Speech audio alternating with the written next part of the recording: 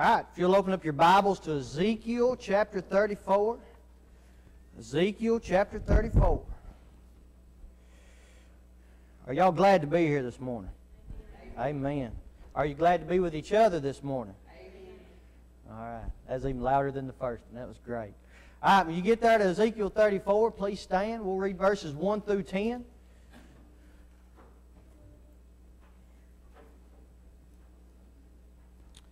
It says, "And the word of the Lord came unto me, saying, Son of man, prophesy against the shepherds of Israel. Prophesy and say unto them, Thus saith the Lord God unto the shepherds.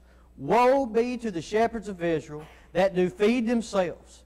Should not the shepherds feed the flocks?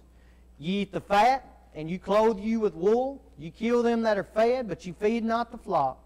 The diseased have you not strengthened, neither have you healed that which was sick. Neither have you bound up that which was broken, neither have you brought again that which was driven away, neither have you sought that which was to save, which was lost.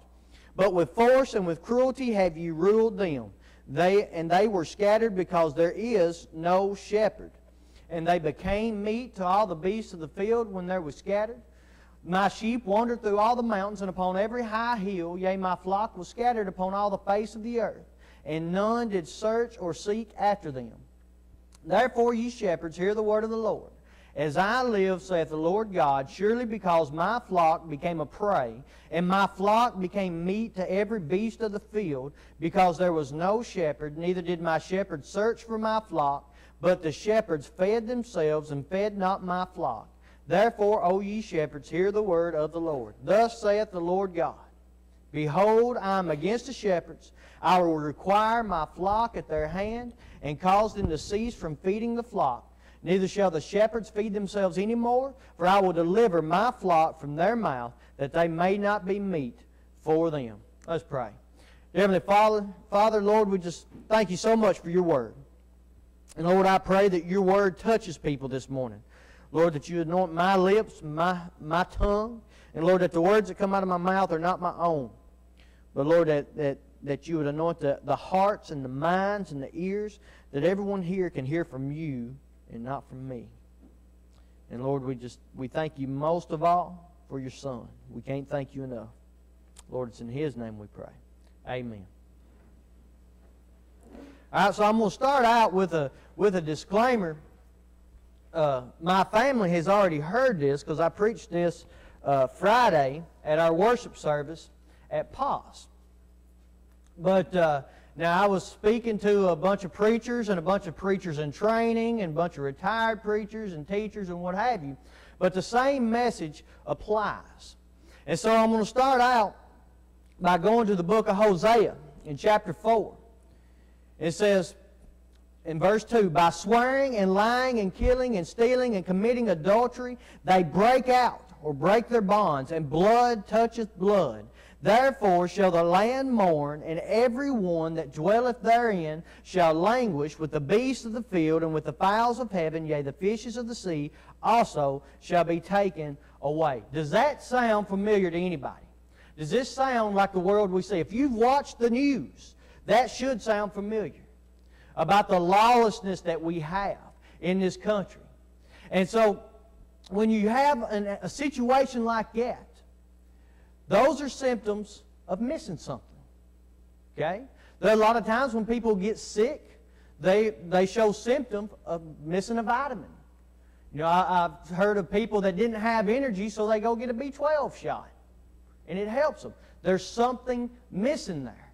And in Hosea chapter 4, in verse 1, it says, "For the Lord hath a controversy with the inhabitants of the land, because there is no truth, nor mercy, nor knowledge of God in the land." And verse 6 says, "My people are destroyed for a lack of knowledge." There is not a knowledge of God in the land. And a pastor, a preacher that I listen to a lot, he's an African-American preacher in Dallas. His name is Tony Evans. And he said it this way, and he was talking about racial problems. But he said it this way, and racial problems are a symptom of no knowledge of God in the land. But he said racial problems have gone on since America's inception because their root has not been addressed by the people who are most qualified to address it. Who are those people? The church. Those are the people most qualified to address the sin problems in this country.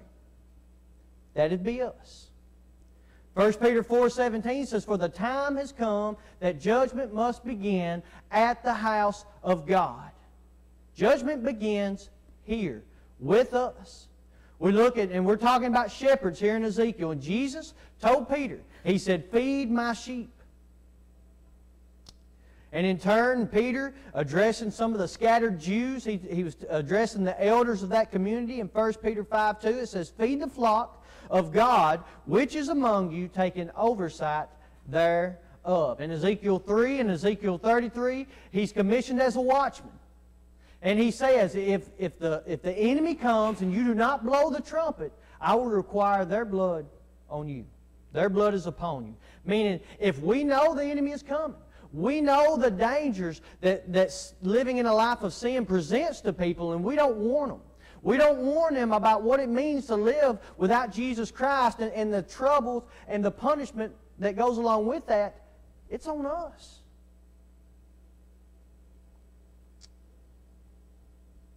The church has not been a good watchman. The church has not been good shepherds.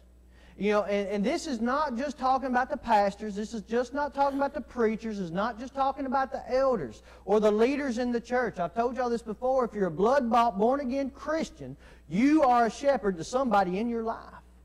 There are people that look to you for spiritual guidance, whether you like it or not. Whether you want them to look to you for mentorship. When you look in the New Testament, when Paul's writing to Timothy and he's writing to Titus, and he talks to the old women, he talks to the old men, what does he tell them? He says, help train the young women. Help train the young men. You know, he tells Timothy, don't let them despise you by your youth. You know, the kids, the adults, the older generation, everybody here are shepherds of somebody. And it's serious. A lot of people don't want to do that. They don't want the responsibility. But we got, if we believe what Peter writes about being a priesthood of all believers, we are all in this priesthood. Now, in the world today and in the church, we kind of differentiate between ordained people and lay people. But the thing is, we all have a responsibility as Christians. And it's not easy. It's serious, and we ought to take it serious. We ought to take our relationship with God serious. We ought to take how we serve God seriously. And the church has not done it.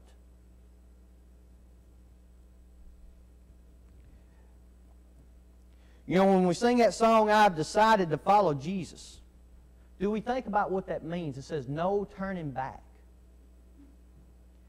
You know, we got to be aware of the responsibility, what it means to follow Jesus, even unto death.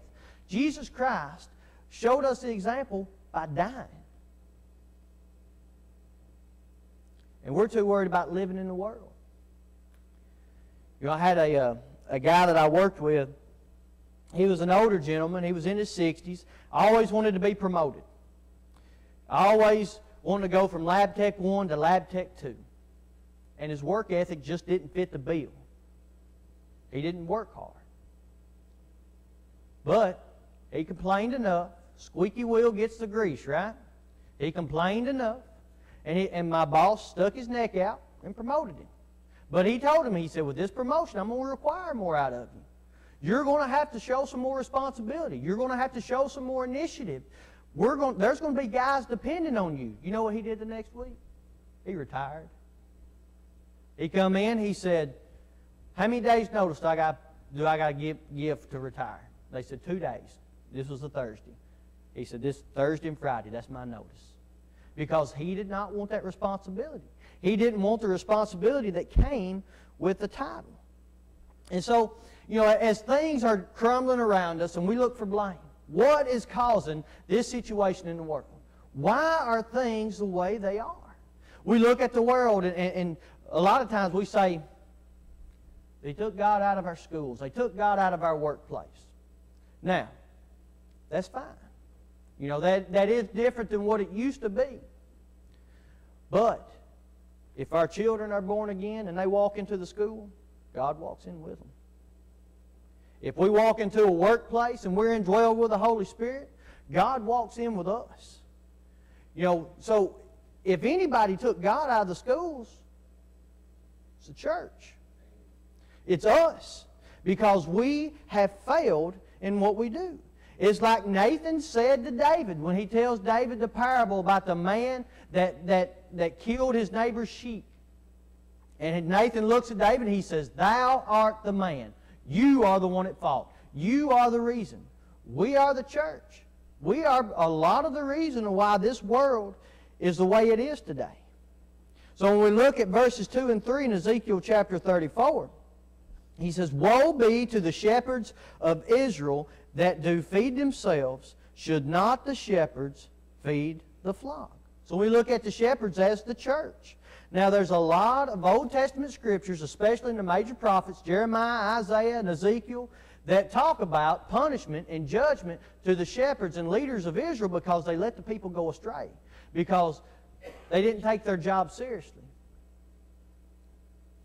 And so what Ezekiel is talking about here is how basically the shepherds have fattened themselves up and left the sheep to themselves. You know, so while the church is sitting in the shade getting fat, we're letting other people starve. We're letting other people do without and live without Jesus Christ in their lives and not seeing that influence. I had a professor that told me this week. She said if the church would tithe, everybody that goes to church, if they would give 10%, if they would tithe, world hunger would end. And that's a noble premise. That's a noble concept. But the problem is it wouldn't happen. If everybody gave 10%, world hunger would not end because we'd build bigger buildings, we'd give our preachers raises, we'd find somebody else to pay and put on staff. That's what churches do. You know, if this church here, if everybody that walked through these doors gave 10%, what would we do to help people? What would we do to end hunger? What would we do to bring people to Jesus Christ? What would we do? You know, because we see the model of most churches in this society. We have become practicers of what's called temple theology. What that means is our church revolves around our building. And that's not the case. You know, I spoke a few weeks back, nowhere in the Bible does the word church refer to a building. Everything we do, for the most part, most churches, centers around the building that they are housed in, when the church is the people. And we have failed at that. We're letting that drive what we do. And so if we are to model ourselves after Jesus, John 10 calls him the Good Shepherd. Psalm 103 says we are his people, the sheep of his pasture. So we are to model ourselves after Jesus. That means we should put others before us. In the book of Philippians, in chapter 2, verses 3 and 4, it says, "Let nothing be done through strife or vainglory, but in lowliness of mind let each esteem other better than themselves. Look not to every man on his own things, but every man also on the things of others." That means we are to put other people before us, before our wants, before our needs. We are to put other people in front of us. Are y'all getting this? Is it making sense? John chapter 4. Okay, Jesus sees the Samaritan woman at the well. And he tells her about the living water. She goes into town. She said, come out and meet this man who told me everything that I'd ever done. Everything about my life. And many there in Samaria believed. So after Jesus fed them spiritually, the disciples come to him and said, "Master, you need to eat. You need some bread." Jesus said, "I don't need it. They said, well, did you eat anything? He said, no, I've got bread. I've got meat that you don't know about. He was seeing to other people's needs before he fed himself. John chapter 6, when he fed the 5,000, does it record him eating? He broke the bread. He had the apostles pass it out. It doesn't record him eating. He's making sure other people got fed before himself.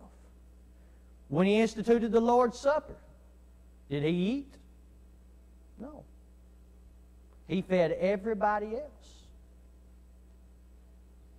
So when we look in Ezekiel 34, and we read verse 4, it says, the diseased have ye not strengthened, neither have ye healed that which was sick, neither have you bound up that which was broken, neither have you brought again that which was driven away, neither have you sought that which was lost, but with force and with cruelty have ye ruled them.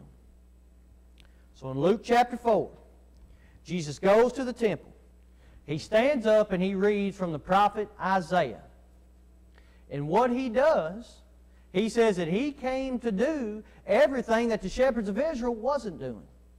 Where they had failed, Jesus came and he said in Luke chapter 4, verses 18 and 19, the Spirit of the Lord is upon me, because he hath anointed me to preach the gospel to the poor. He has sent me to heal the brokenhearted, to preach deliverance to the captives, and recovering of sight to the blind, to set at liberty them that are bruised, to preach the acceptable year of the Lord. That responsibility, when Jesus ascended to be on the right hand of God with the Father, who's that responsibility go to? The church. Us. But yet when we look in Ezekiel, in verse 5, it says, they were scattered because there is no shepherd. Now, Ezekiel just said that there were shepherds in Israel.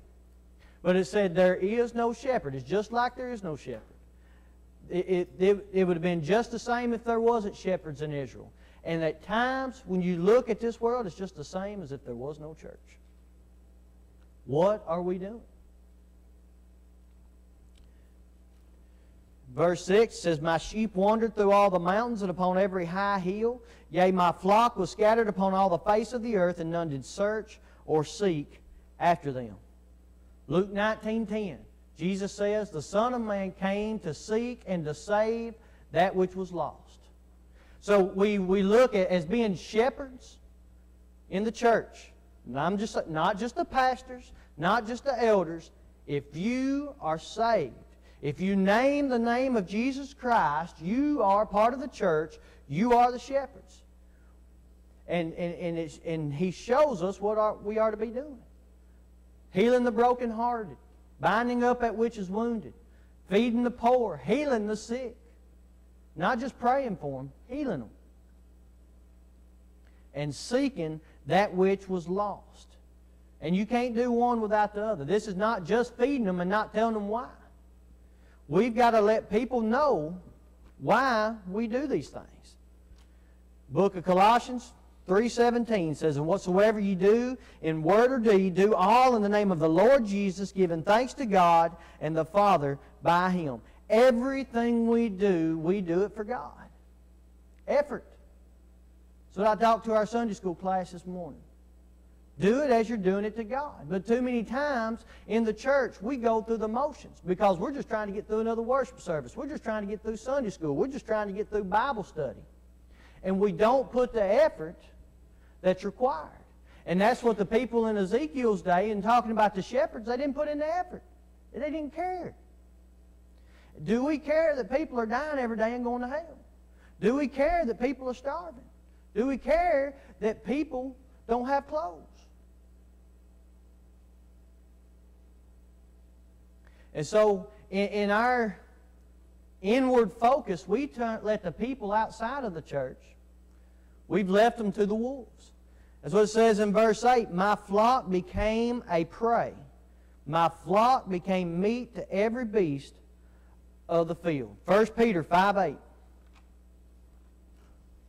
says, be sober, be vigilant, because your adversary, the devil, as a roaring lion, walketh about, seeking whom he may devour. We've heard that verse. We know it. But it says, be sober and be vigilant. Be on the guard. Be awake. Look, if a shepherd's watching the sheep, if he falls asleep at night, what happens? Coyotes, wolves, whatever predator that stalks at night comes and they eat the sheep. And we have fallen asleep. We're not sober. Being sober, being aware. That's what when Jesus was in the Garden of Gethsemane, He talked to James, Peter, and John. He said, look, stay awake. Watch with me. Be strong. I know you want to, but the flesh is weak. You've got to overcome it. Be strong and be awake. Watch with me. But as the church, the majority of churches, we've fallen asleep. You know, we occupy our time with different things and we forget the focus. We fill our days with programs and such, and we don't remember that worship is what happens outside of here. We meet to come together, to fellowship with one another, to build each other up. But we lose sight of when Jesus told the woman at the well that the day will come, and now is, when you will worship God in spirit and in truth. That's just not talking about Sunday mornings. That's talking about every day of your life. And so as a church, we've kind of kept to ourselves a lot of times. You know, I got to thinking about it. Used to, the churches, they had stained glass windows because they told a story. A lot of people were illiterate. They couldn't read the Bible. They didn't have one at home to read, so the stained glass windows told stories. You would have images and scenes from the Bible to explain to the common people, to the common folk that couldn't read. Now the only purpose they serve is it keeps us from looking outside. It keeps us from being distracted by the outside world. You know, we sit in here with the stained glass windows. Maybe it keeps us from being distracted by who's driving to the cemetery or the dogs running around outside. We can't see what's going on. We can't see where the church has to be in the world. They have to give that witness. You know, or we numb our minds with technology. You know, spend all our time on Facebook, Instagram, Twitter. I know some of y'all don't understand what that is, but there's some of you that do. Some of us all too well. And I heard a preacher say this, and it makes sense. Okay, and there's good things that happen with technology. I can open up my Bible or my phone, and I have 100 different translations of the Bible. I've got all the knowledge that's been contained in encyclopedias throughout all time. I have access to it. But I heard a preacher say, if the Apostle Paul or the original 12, if they had phones and they stayed on them as much as we do, would they have gotten anything done? You know, and that's what this world has come into, and it's too prevalent in the church. But the good thing is, so I've given all the bad news. You want to hear the good news, right? When you go into a place and somebody diagnoses you with an illness, okay, doc, what's the good news? What can I do to get better? And I hadn't heard the sermon, but I think Tony preached on it last week. 2 Chronicles 7:14. If my people, which are called by my name, that's the church, shall humble themselves and pray and seek my face and turn from their wicked ways, then will I hear from heaven and will forgive their sins and will heal their land. So what's that saying the church needs to do? Everything contained in that verse says the church needs to be repenting. The people inside the church need to be repenting for letting their guard down, not doing what God has called us to do, for not loving people like we should, for not preaching the gospel like we should, by not just being good Christians, Christ followers.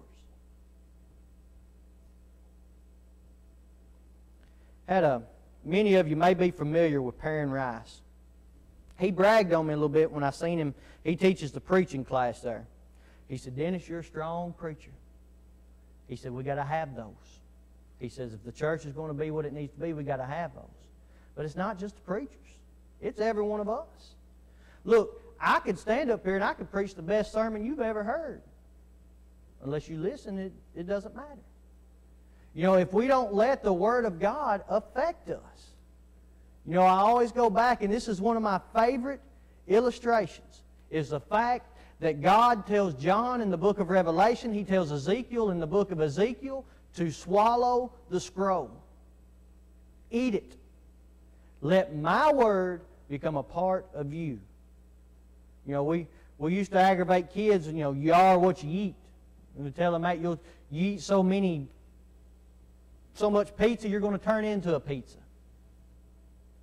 Let's digest God's Word to where we turn into a shining, glorious reflection of Jesus Christ. That we go out and we practice that more than just faith. More than just saying we believe in Jesus.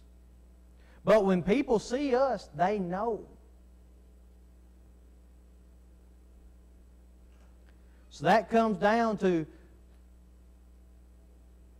who can help fix this mess that the world is in.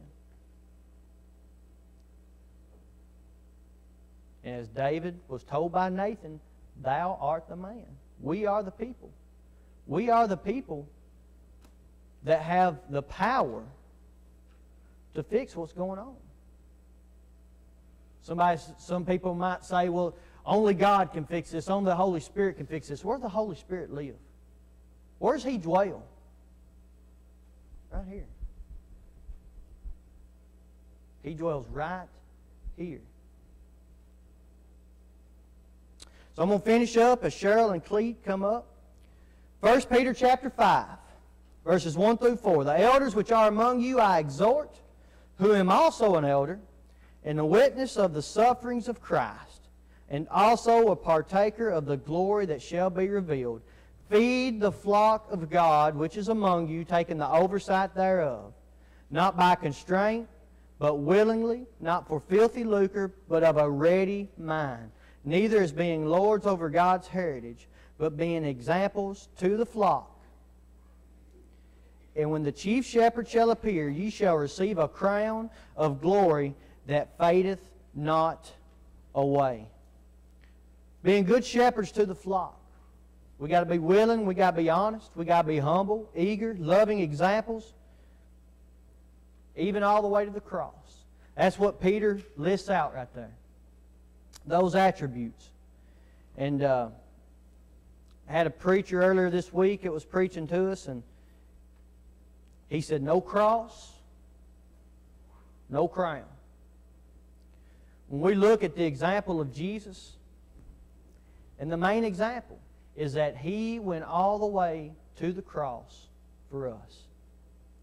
Paul says, I die daily. John chapter 10 says, a good shepherd lays down his life for the sheep. Has the church been doing that? Has Christians, people that name the name of Jesus Christ as their Lord and Savior, have they been doing it? Let us pray. Dear Heavenly Father, Lord, I thank You for Your Word. And Lord, I pray that everybody here has been touched and has heard what You have to say. Lord, I pray that if there's someone here that needs to repent, Lord, that they come to the altar. And Lord, as we are supposed to be examples to the flock, maybe people see them repent and know, hey, maybe I need to repent too. Because God, we have let not only each other down, but we've let You down. I pray that Your anointing would be on everybody here. And if somebody is here that doesn't know You, or if somebody's here that strayed away from You, Lord, I pray that You would convict them. And Lord, they would make it right. Lord, it's in Your Son's name we pray. Amen. Let's stand and sing.